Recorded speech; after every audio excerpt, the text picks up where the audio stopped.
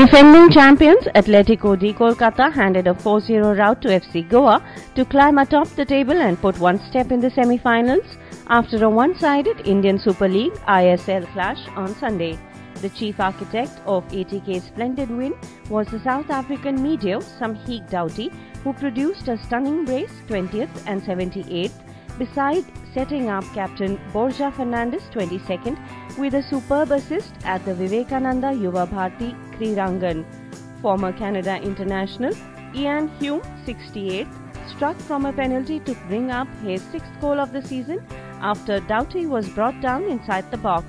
The win shoots ATK to the top of the table with 20 points, two clear of the Zico's brigade, who in their last outing secured a record 7-0 win in Mumbai.